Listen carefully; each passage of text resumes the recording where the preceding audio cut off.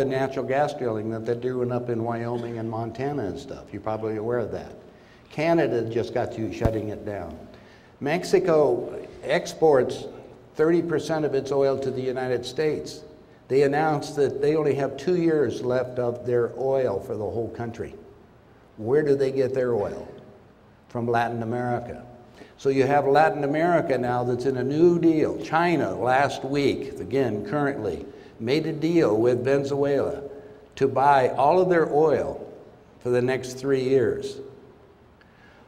Boone Pickens last week, somebody was here in the audience, attended the meeting, and he said oil will be $300 a barrel very shortly. What's the most valuable mineral on the planet? Water. We're running out of potable water everywhere. This is not just here, the entire planet. So the guys have to do something else. They got to get you ready for World War III. Now they reported on television about 3 weeks ago, you maybe saw it on CNN, the so-called Russian nuclear submarines that were seen on the East Coast. Have any of you seen it? A few of you did, right? This is their nuclear-powered submarine that's about 2 football fields in length, 5 stories tall, and able to do 80 miles an hour underneath the water, totally undetected. Now, they reported this. The reason why that was reported 3 weeks ago, what happened this week? Russia sits down to the United States, Obama's sitting over there, and what did he just do? He said, we will no longer put any of our missile defense over in Europe. You know why? Because we got nuclear submarines on both coasts, including the West Coast, and they have a list of all the cities that the nuclear submarines will take out. When they're talking about vaporizing people, our former Secretary of Defense, who was part of the Nuclear Non-Proliferation Agreement on public broadcasting, PBS, spent an hour explaining that within 90 seconds we'll vaporize 5 million people. We are their expendable containers. It's getting serious right now because of what's going on in the Middle East.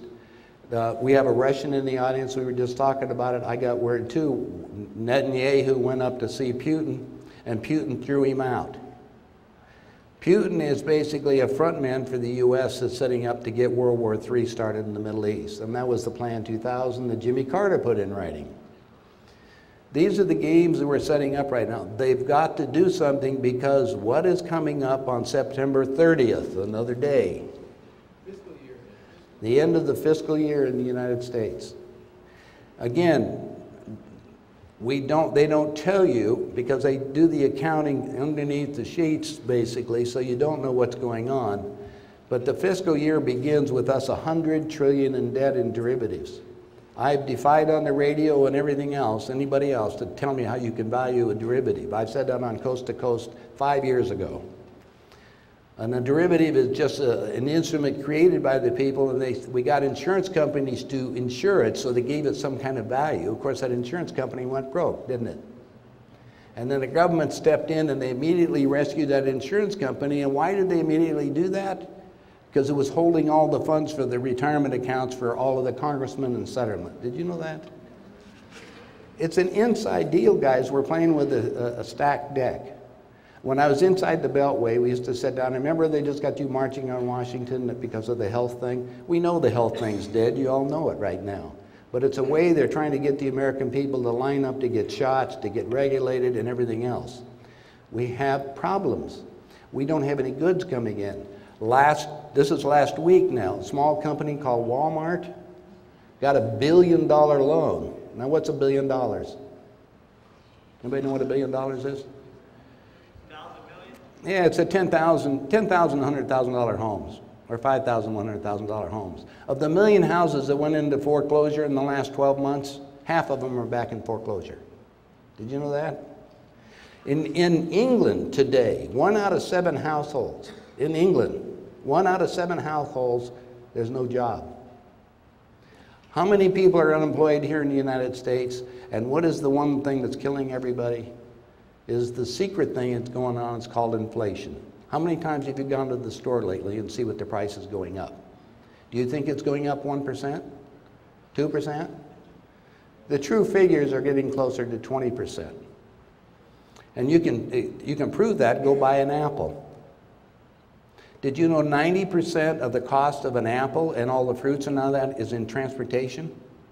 90%. Why are the farmers going broke? What's happening? We have a problem because of greed, non-coordinating everything, and energy. Everybody has to have some kind of energy. None of the energy solutions that they're providing are cost effective. I don't care what they put on them, whether it's windmills or whether it's anything else they have. Nuclear may have it, but it takes 10 years to get a plant going, but nuclear has a problem because nuclear is the only thing, nuclear energy, if it goes off, will destroy the soul energy. Real problem. It disrupts it. The extraterrestrials are monitoring all that. It's not a question of what's going on because there's a thing called free will. If we're crazy enough to kill ourselves, that's all right. They're prepared to encapsulate the planet and make another sun out of it. There's groups of extraterrestrials that are considering us, that they engineered us in the first place. I've been traveling around some places like in Ecuador where the Anunnaki and stuff have things where they were originally involved. You can read about it in Genesis, where they're engineering people. We're engineered. We're all extraterrestrial. And when you leave this, what I call rent-a-wreck, this body, you become an extraterrestrial, right? This soul continues the journey whether it's here or not. And there's no such thing as death, only with the one exception that the ETs told me. If we get hit by a nuclear, there's a possibility.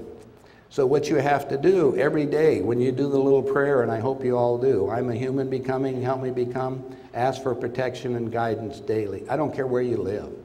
There's going to be places that are safer than others. It doesn't take a rocket scientist to figure that out. I mean, I was with the guy, the second in command, the FEMA head down in Phoenix. And he said, well, we know what's coming down for California because you're getting ready for the San Andreas to break. And that's going to be before the war. I have some kind of, I've been trying to figure this out because I saw San Francisco totally, the pictures of it totally collapsed. And it was because of an earthquake, it wasn't because of the war. So it has to be fairly shortly because these guys are running behind time. The Plan 2000, just so you know, calls for a war to get started in the Middle East in the year 2000. Now they've been trying to do it, haven't they? How much bombings do you have to put up with? Israel was set up in 48 specifically for this purpose. I mean, it's an incredible deal. So you're going to watch. Netanyahu he went up to Russia because he was getting ready. He says, we're going to hit Iran. Guess who supplies Iran with all the nuclear technology? Russia. Russia pulled all their scientists from all of the reactors and everything down there. The Iranians wanted to do was build plants to recycle the nuclear waste. You're all familiar with nuclear power and radiation, what it does? In the United States, you know, they called me a few weeks ago from Alamogordo, New Mexico. There's a lot of nuclear stuff down there. You know what our government's planning on doing? Burning radiation. Does that make any sense to you? We've already tried this experiment, right? The United States, when we discovered nuclear energy, we started exploding nuclear bombs in the higher atmosphere. That has formed an energy beam that has eaten holes through the ozone. None of the CFC malarkey. CFC is the stuff in the refrigerators. It's cold, it goes down to the ground, it doesn't go up in the air. It's kind of like using the cell phones and turn them off in the airplane. Hey, that's all microwaves. You people don't realize when you put a cell phone up to yourself, you're microwaving yourself.